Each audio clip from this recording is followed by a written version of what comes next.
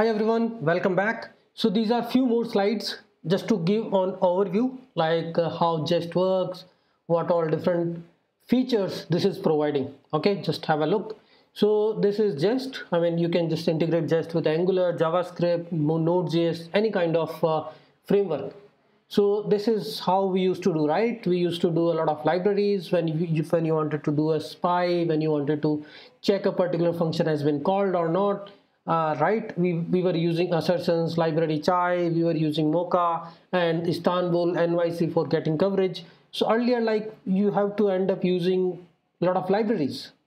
Now what has changed from there and now we started using Enzyme, we started using Jest, which is a test runner, right? And everything is in one place: test coverage, parallel test, assertion, snapshot testing, async test, synchronous test, right?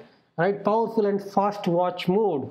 That is again important because we want to keep watching the test files and keep running them as fast as possible. So real time, when we are writing a code, we will know, okay, which test is passing, which test is failing. Okay, and it is providing the meaningful error messages. Even if something is failing, it is giving you the exact line, exact method where the error is, so it is easy to debug and fix them, right? It is providing the support, like for if you are using an ES6, then it is, you can use it with the Babel, right? Straightforward setup. What you need to do is npm install --save jest and put test script in the npm script of your package.json. Pretty much a nice watch mode.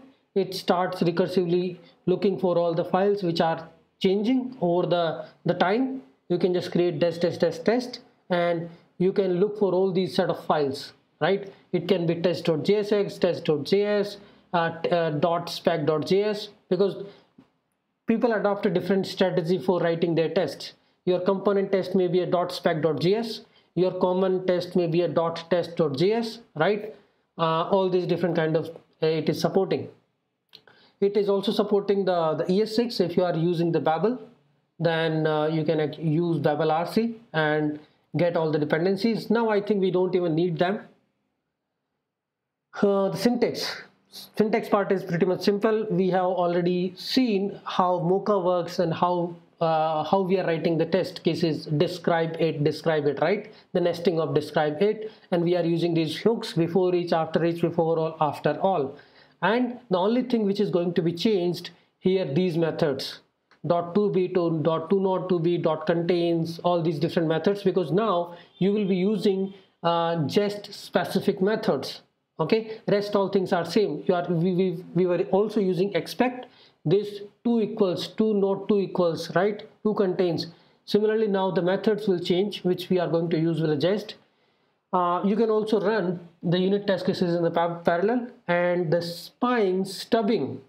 This is beautifully done. Like, consider you are writing a component, and in the component did mount you are making a service call. How do you mock it, right? So in that case, for that particular method which you are calling from a use effect hook or some component did mount method, you can actually spy that. You can create a mock function for that.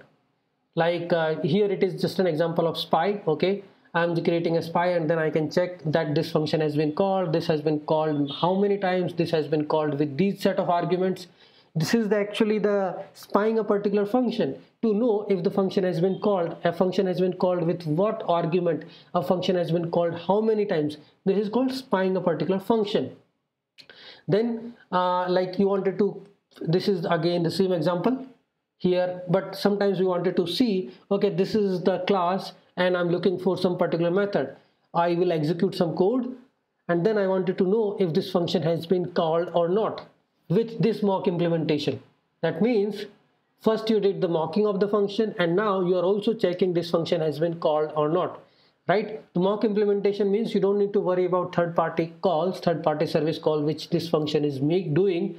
We are able to mock it with this method. So first of all, it is doing a spy, and it is also doing a mock implementation. Now in the next statements, you can check after calling that function, okay, this function has been called, this function has been called how many times, and this function might be returning something based on the mock implementation. Here you can resolve and reject a promise and can check, okay, there is an error, there is a success. right? You can also write the asynchronous test, which we were doing, which we have already seen with the Mocha, using callback, using promises, using async await. If it is with the promises, then what it is doing, some function is returning a promise. We will go to the resolve block and we will check if this value is defined, or we can use simply async await. That is more appropriate. This is the function which is going to do, we are going to put async await, that's it. And because this is the await function, and here we are going to check whatever the value this function is going to return after the promise is resolved, is that satisfying our condition or not, right? Then snapshot testing, that is out of the box support for the React components. Like when you are writing a React, then we are checking, okay, when you render the button component, how actually this snapshot look like. So you can compare the current snapshot with what snapshot you are generating after rendering the component, right? So that is the, I mean, some people use snapshot testing, some people just go with the unit testing and integration testing. Okay, so but these are all advantages of using Jest. Okay, now we are just going into Jest with the real project of React. Now the important part we are going to see, okay, how to mock HTTP service call, how to mock something which is global to the state, how to mock the hooks, React hooks, how to mock the Redux state, right? How to mock the router, because your function is doing a this.props.history.push. How we can mock that implementation. So all those third-party libraries we are using, React Router DOM, React Redux, all the other libraries, how we can mock their utility functions. Okay, that's important. This is what we are going to look in the next video.